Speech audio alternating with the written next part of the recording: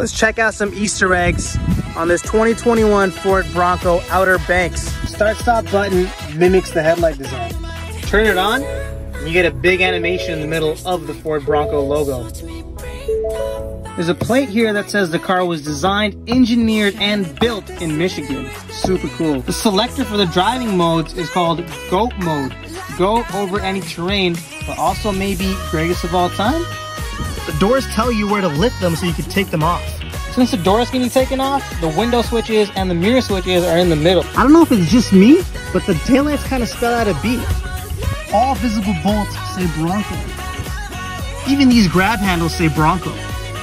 Certain models have a Bronco in the light. The window says Bronco established 1966. Even the digital dash is a Ford Bronco on the top left. You can take these out for some accessories. Look, it tells you. Don't step on a center console either, please.